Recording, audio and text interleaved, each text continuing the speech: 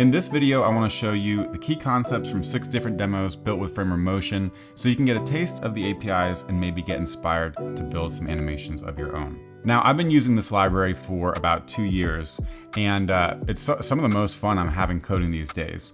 But I know folks can feel intimidated by it, which is why I just wrapped up a 3-hour course over at Build UI called Framer Motion Recipes, where you'll learn how to build the demos we're about to see together with me from scratch. So if you enjoy watching this video and you're ready to start coding some animations of your own, be sure to check that out in the description. But okay, let's dive into the 6 demos and the key idea that makes each one of them work, starting with this multi-step wizard. So there's a lot of cool little pieces going on here, but the one I want to call attention to is the actual check animation. And if we come look for the path element that is responsible for this check, this is just actually a normal SVG path that's been kind of augmented with Framer Motion.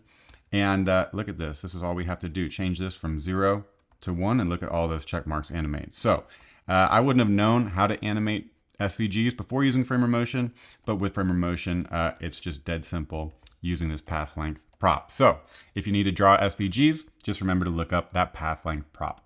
Next up is this email inbox, and the messages are all animated here, both when we receive them and when we archive them. But the thing that really makes this whole effect work is animating these messages out when we archive.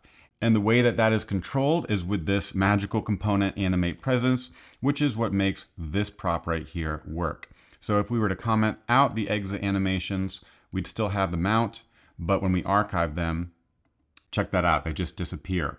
And removing elements from the screen is really half of a user's experience with your app. So if you animate only mounting but forget to animate the unmount, it can really make your app feel kind of disorienting and broken.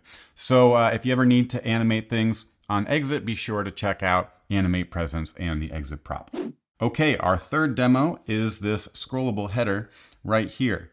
And there's a lot you can do out of the box with the scroll primitives that Framer Motion gives you. But the cool thing about this one is how we kick off this animation as soon as the user changes scroll direction, regardless of where they are in the article. And the key to making that happen is this code right here.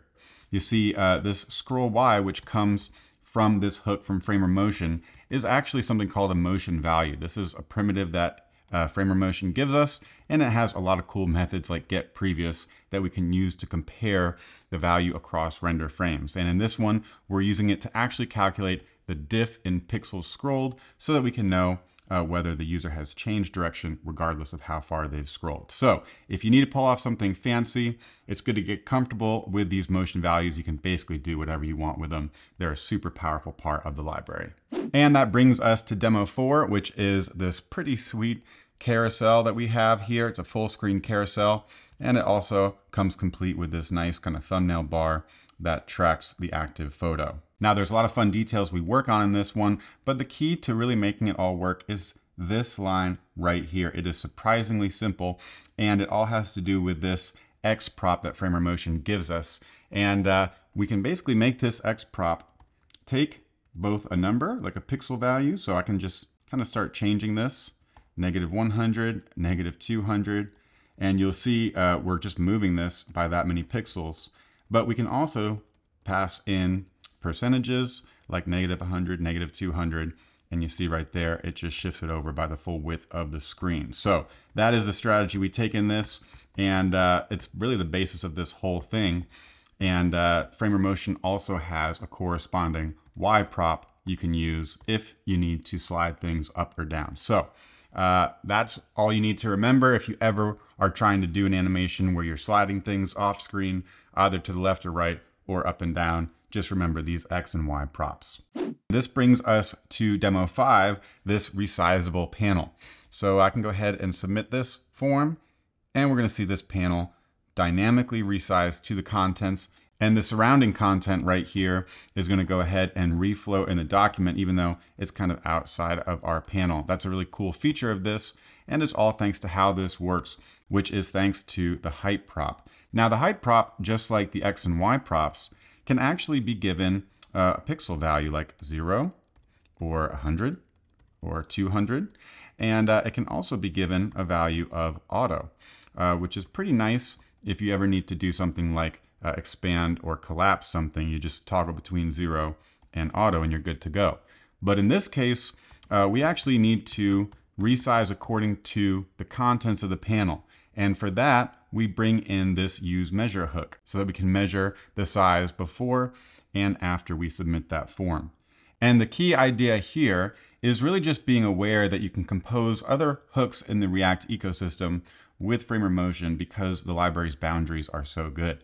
So this hook is responsible for measuring this and re-rendering whenever the contents change, and Framer Motion can go ahead and animate the height to whatever that height is. And these things work really well together. It's kind of mind-blowing when you start combining these things and all of these libraries work together.